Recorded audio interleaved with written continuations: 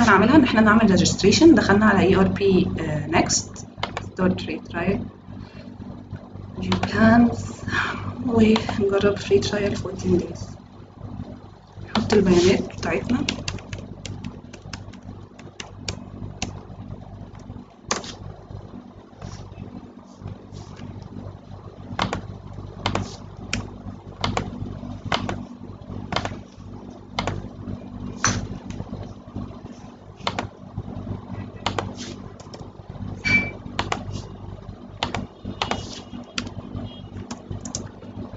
create account.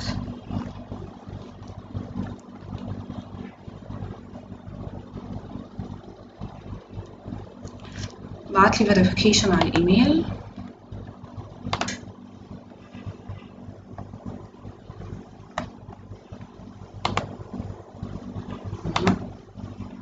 verify account. ونكمل البيانات بتاعتنا.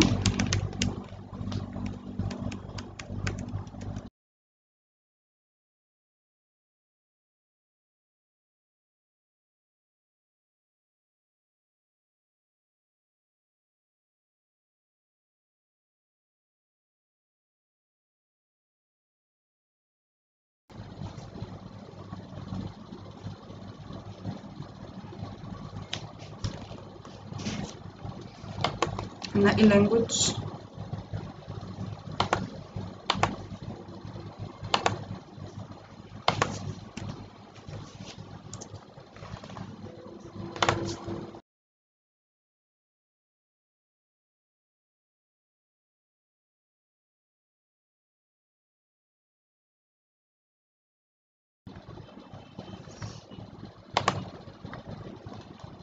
احنا manufacturing. company name French section.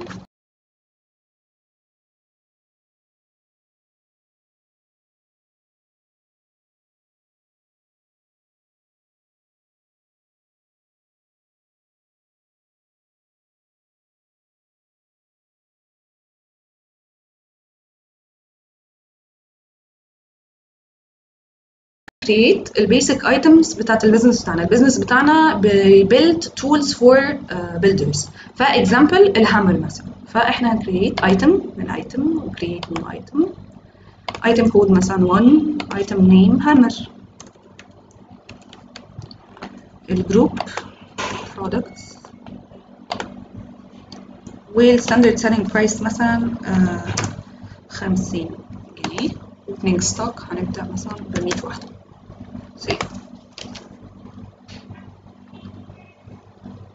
تمام. فاحنا كده عندنا اول ايتم. هنكريت other items عشان تبقى raw materials للهامر. فمثلا كود نمبر 2 محتاجين wood item group raw materials opening stock نقول 100 برضو و selling price نقول 2. nails code 3 item nails item group raw materials opening stock نقول مثلا محتاجين 200 price جنيه.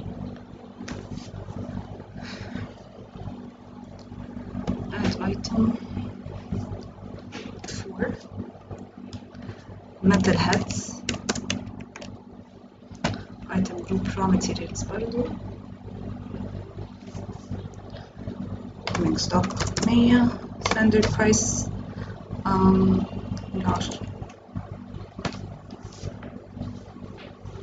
كده احنا we created all the materials we will need all the items we will need. تمام. دلوقتي هنعمل الريوردر بوينت بتاعت كل حاجة. فمثلا الريوردر بوينت بتاعت الوود هندوس على الوود تطلع لنا الفول بيج بتاعتها. ننزل تحت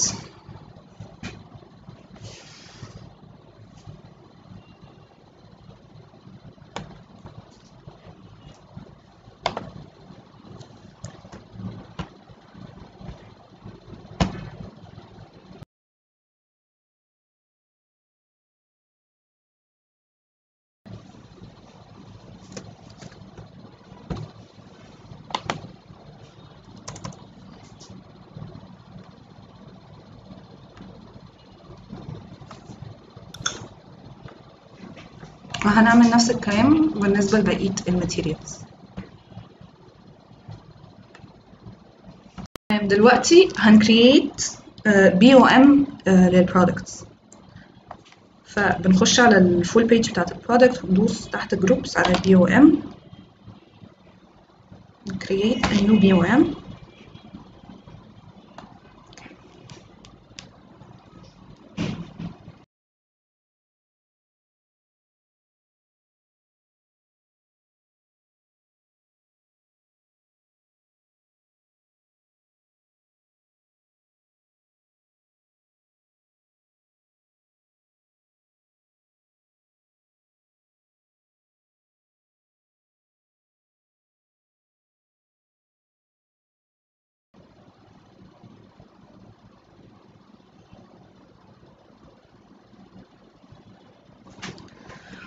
بالنسبة للايتم زي الهامر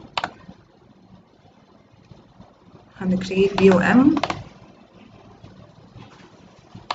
لما نيجي نكريت الBOM بتاع ايتم زي الهامر واحنا بنكتب الماتيريالز، طبعا هنكتب كل الرا ماتيريالز اللي بتخش في الكرييشن ليه، زي wood ان هو finished wood،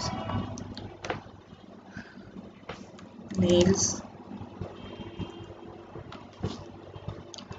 and metal heads.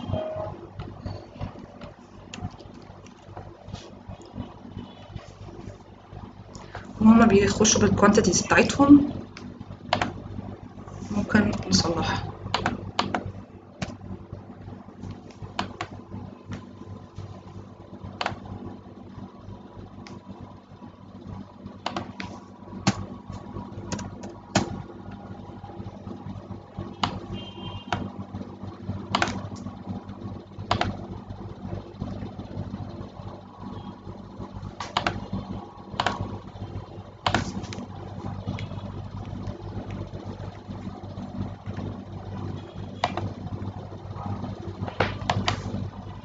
تمام كده خلصنا، هنسيف and submit.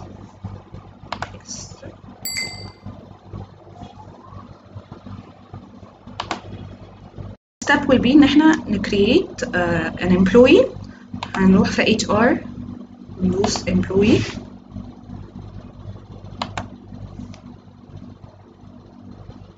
add employee،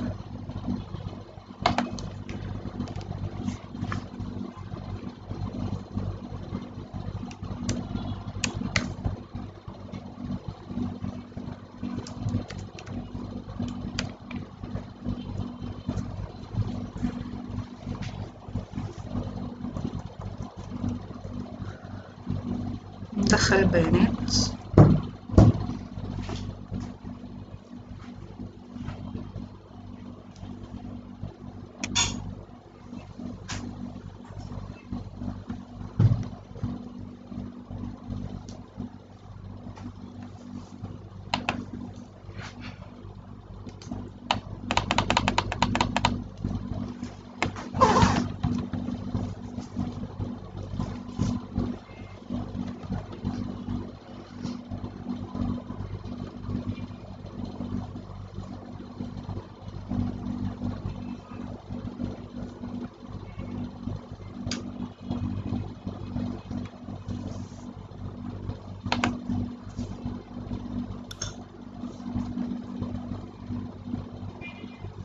ان احنا نكريت customers and suppliers. فهنخش على customers create new customer.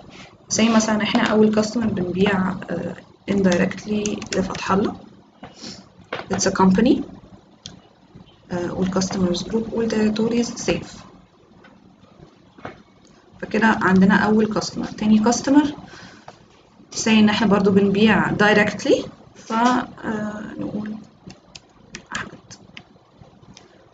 مش customer، مش company، individual، نفس الكلام save. كده we created two customers. هنرجع home عشان نكريت suppliers. ندوس على supplier create first supplier. supplier name مثلا شركة اسمها الأول supplier group raw material and its company. save. ممكن نعمل supplier تاني حديد عمر supplier group raw materials as well. It's a company. save. كده احنا we created 2 customers and 2 suppliers. دلوقتي احنا جاتنا طلبية ب2 شاكوش، فاحنا هندخل على السيستم نعمل اوردر بيهم. فهندوس على selling وبعد كده هندوس على sales order.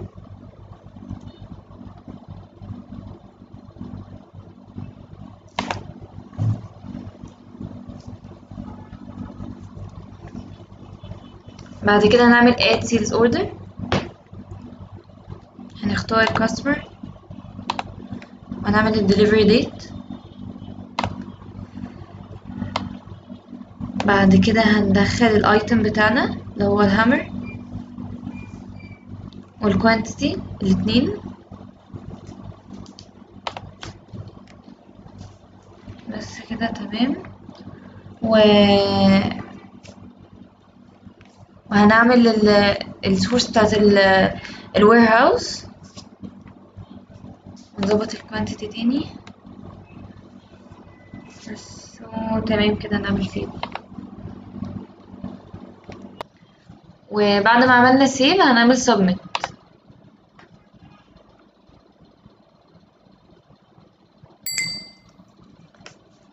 بعد ما السيلز اوردر خلص شغله انا جالي نوتيفيكيشن انا المانيفاكتشر مانجر بالسيلز اوردر، فانا دلوقتي محتاج اعمل برودكشن بلان.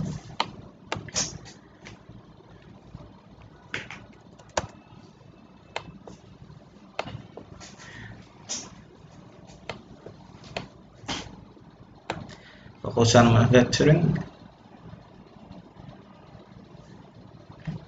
اخش على برودكشن بلان، اعمل اد برودكشن بلان. انا دلوقتي هاخد الايتمز بتاعتي من السيلز اوردر.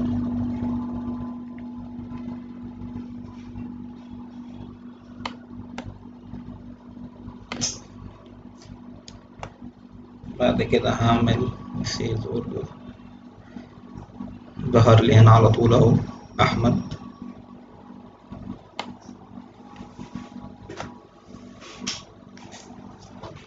فانا محتاج get items for الأوردر.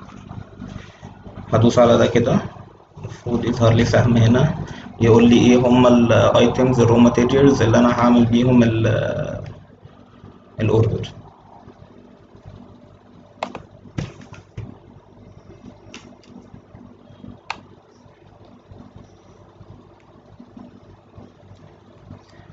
هو بيقول لي هنا ان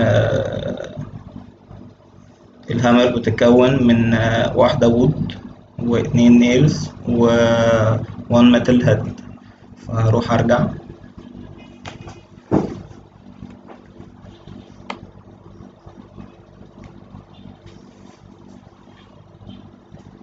انا عندي بلان كوانتيتي 2 فلازم اضرب في 2 كله.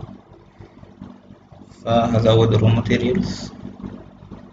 اول حاجة احنا عايزين النيلز، هنحتاج منها 4.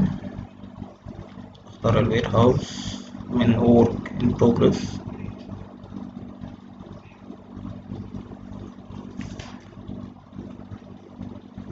هنختار الميتال هيد، الوير هاوس برضه work in progress.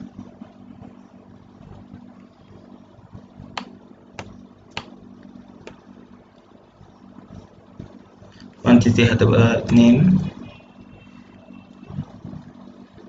كده فاضل لنا الوود.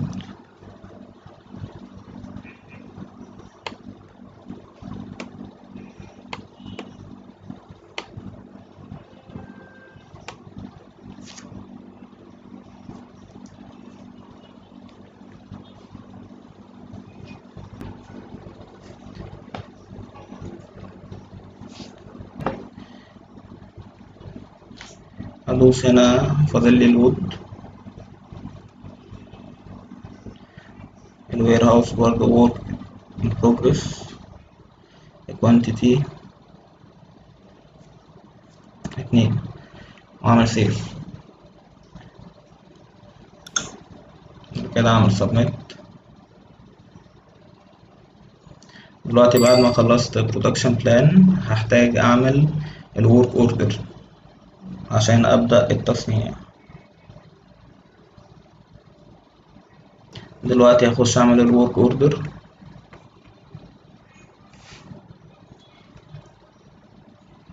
اختار الايتم اللي انا هعمل لها مانيفاكتشر اللي هي الهامر، احط الكوانتيتي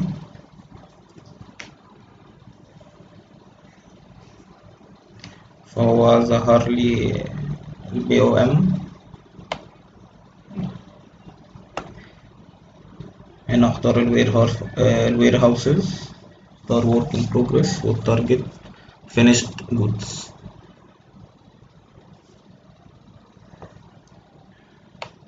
وهو لوحده هنا بيطلع لي الحاجات اللي انا محتاجها عشان اكون الهامر. بس بعد كده بعمل سيف سبميت.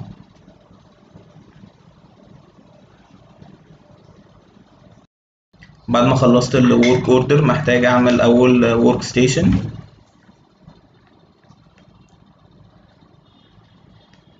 اخش على الورك ستيشن، اد ورك ستيشن، هسميها نيو ورك 1 واحط الكوست بتاع كل حاجة.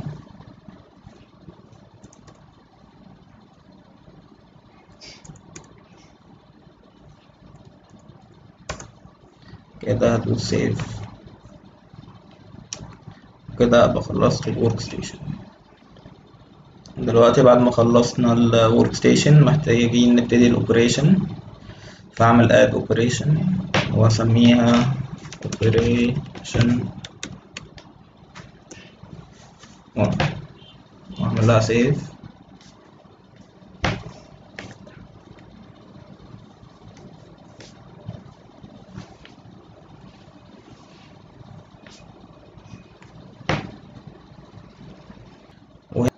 ودلوقتي لازم احدد الورك ستيشن بتاعتها اللي هي نتورك 1 ظهرت لي على طول واعمل سيف. وبعد ما خلصت برودكشن بلان وورك اوردر وورك شيت والورك ستيشن هرجع تاني للورك اوردر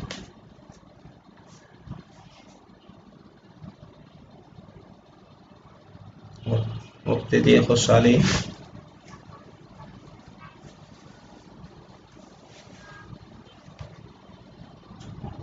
واعمل له ستارت.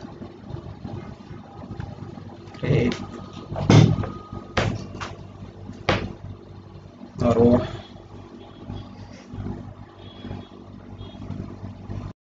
ماشي. دلوقتي انا الستوك مانجر عايزه ابعت الرو ماتيريالز للمانيفاكتشر، فهنزل اتاكد الماتيريالز بتاعتي بالكوانتيتيز بتاعتها واطلع اعمل سبميت.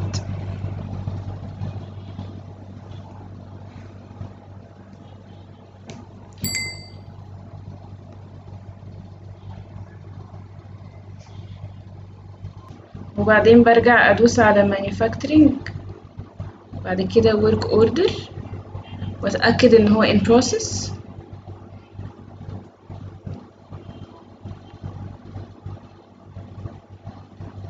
وبعد كده اعمل finish.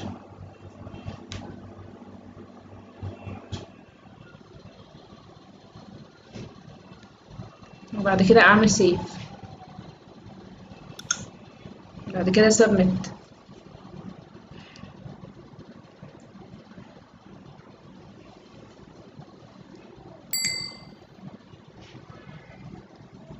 وبعد كده دخلنا في الورك اوردر عشان نتأكد ان هي completed. طيب دلوقتي احنا محتاجين نشوف الدليفري والبيك ليست، هنخش في selling بعدين sales order بعدين اهو هو ده to deliver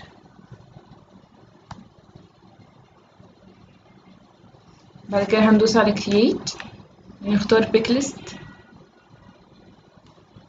ونتأكد من ده، بعدين نعمل سيف، وبعدين نعمل سبميت.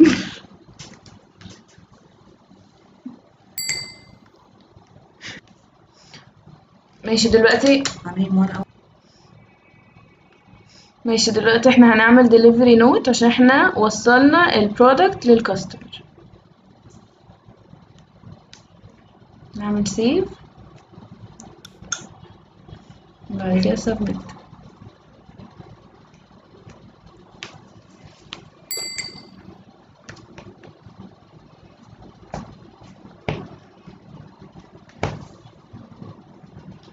Right now, to create the sales invoice, we will go to selling from the home page.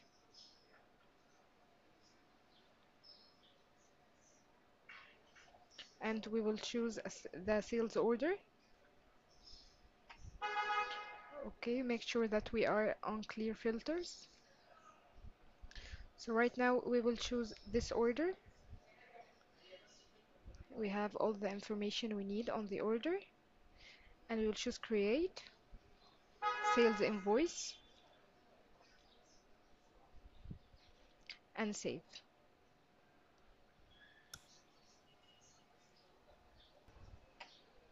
And then submit. Yes.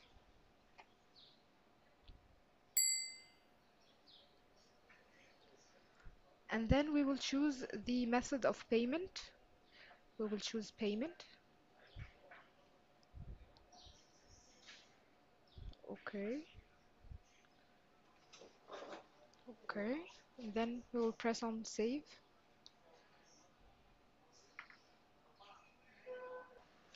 But first we will choose the mode of payment. Cash. I'll press on save and then submit.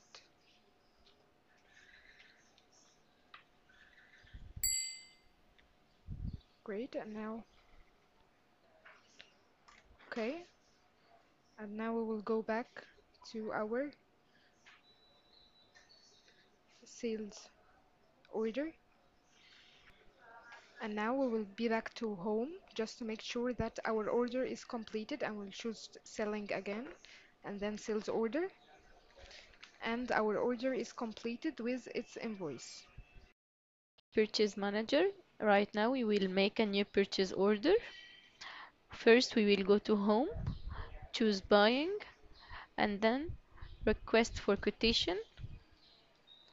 We will choose our supplier,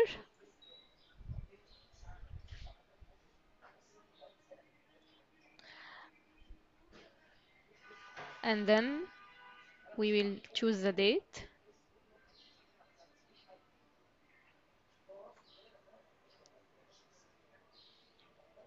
then we will choose the supplier,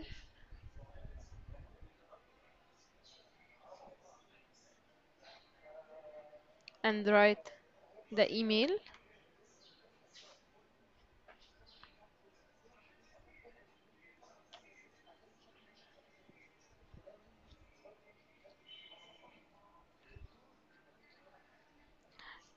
and the item that we need to buy.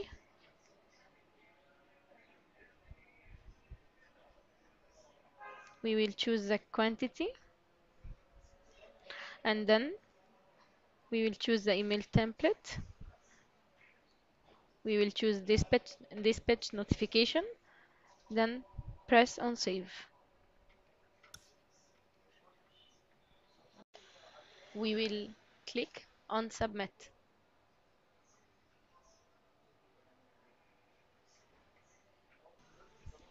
Now we will go back to home to choose.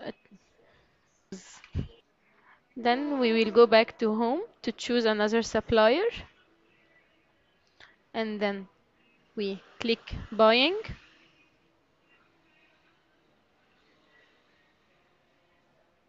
and request for quotation.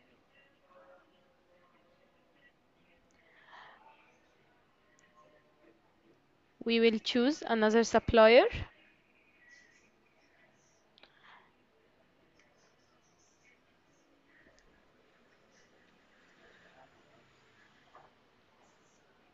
Then we will choose the date, then supplier,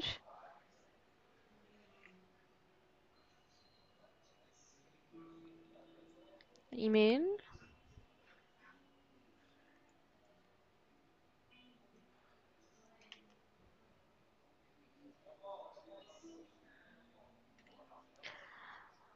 and then we will choose the item quantity.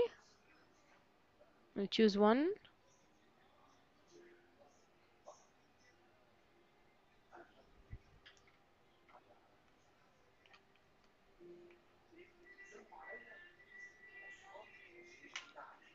and then the email template, dispatch notification, then save,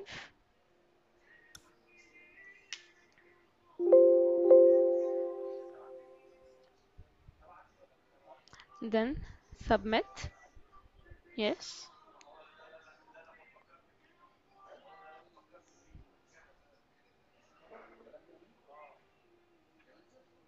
مش راضي يعمل.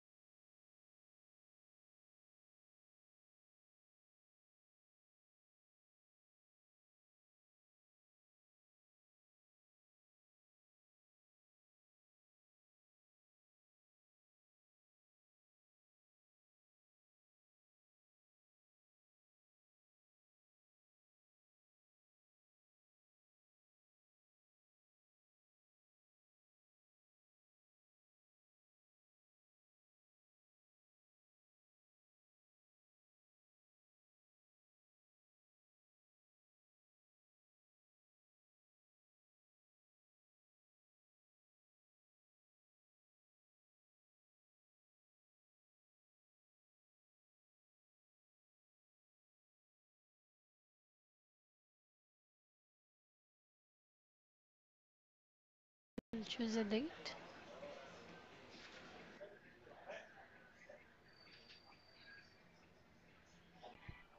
then purchase order after a week, and then target warehouse, finished goods,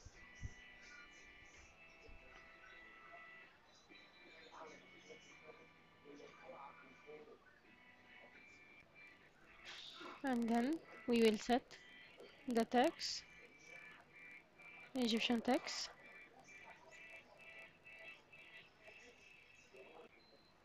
and then save,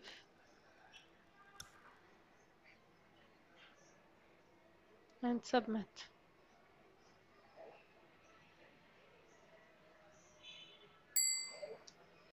Okay, so back to me, the account manager. Right now it's time to make the invoice for the purchase orders. First we are at home, so we'll go to buying. And right now we'll go to our purchase orders. We have two. We will choose the first one, الأول. Right now we will create first a purchase receipt. Okay, we will go down and make sure that the accepted warehouse is the finished goods. Okay, and this is the accepted quantity and the rate, the amount. We will press on save and submit.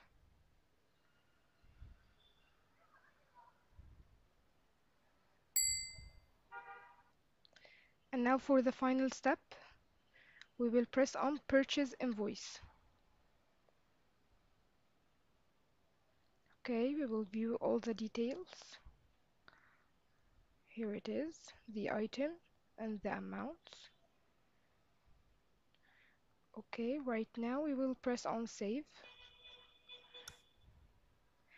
and submit also.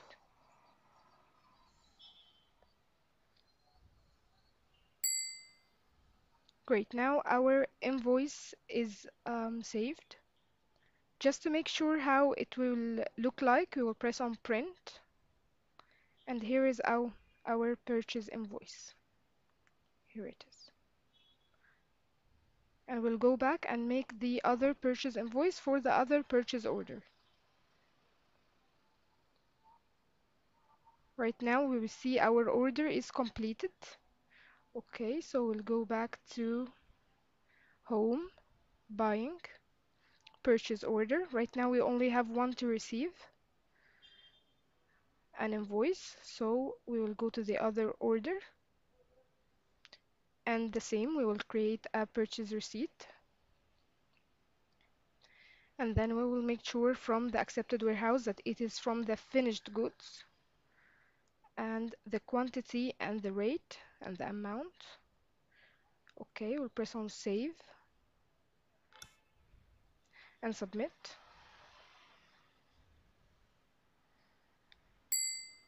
Great, and for the last step in our project, we will press on purchase invoice. Here it is. We make sure that all the details are there. And we press on save and submit.